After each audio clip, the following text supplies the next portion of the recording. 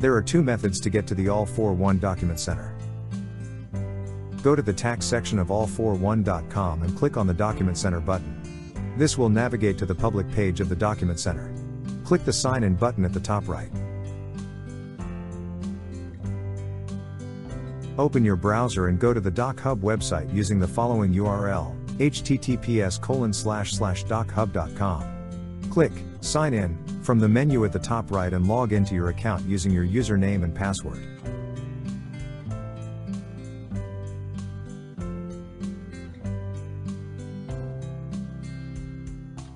Click on Documents in the left menu bar to navigate to the Document Center.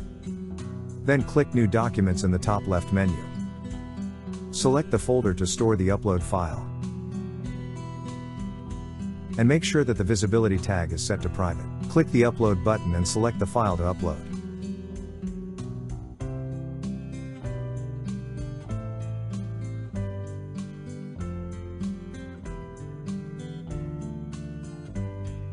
Scroll to the section of the document with the signature and date fields.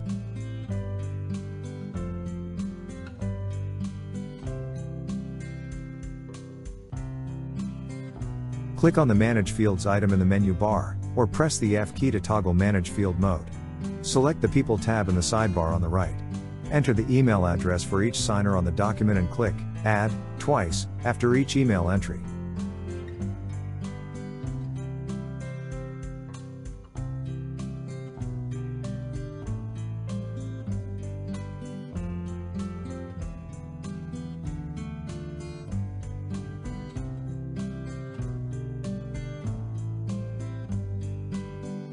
After adding all the document signers, select the signature field in the left menu bar, and align the cursor plus with the bottom left corner of the signature field on the form, and click the left mouse button. Repeat this process for all the signature fields on the document.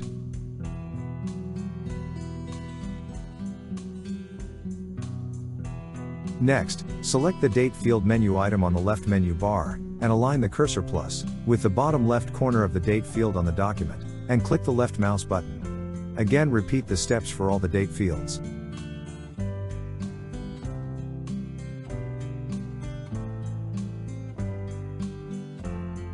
Select the first signature field and click the NA, or Not Assigned button on the blue section above the field. Click the email of the signer to be assigned to this field. Repeat the process for all the fields to be completed, signed, and dated.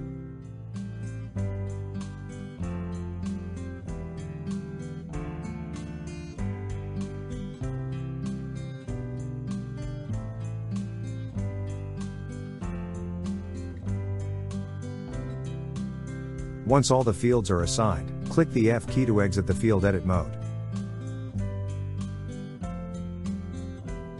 Select the menu in the top right corner and click Share and Send.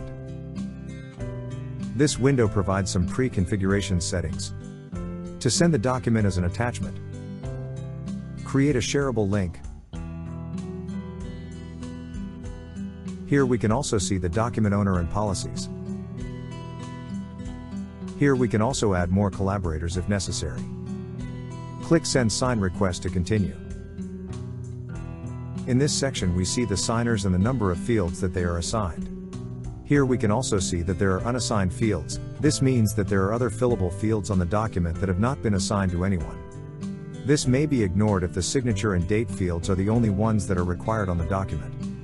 The Permission section shows who has permission to view, and who will receive a final copy of the signed document. Additional views may be added in this section.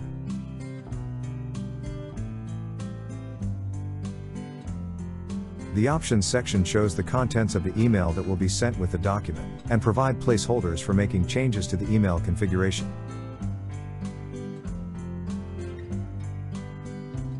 Click the Send Request button to send the document.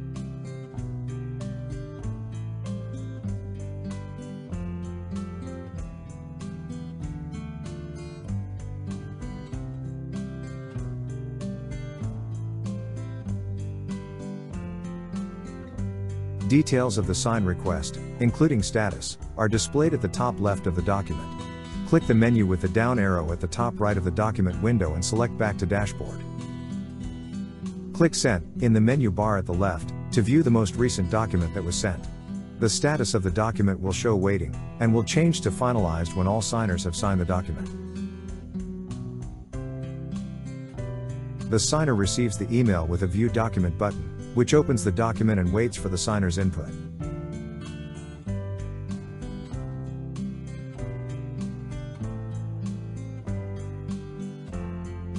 The signer is required to select the checkbox agreeing to the use of electronic records and signatures, before clicking the Let's Do This button.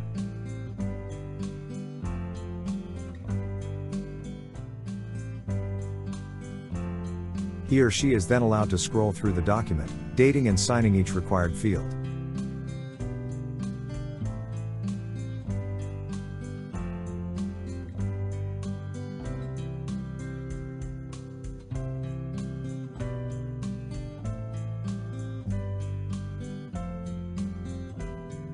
When all the fields are completed, the signer must click the Finalize button at the top right of the document window.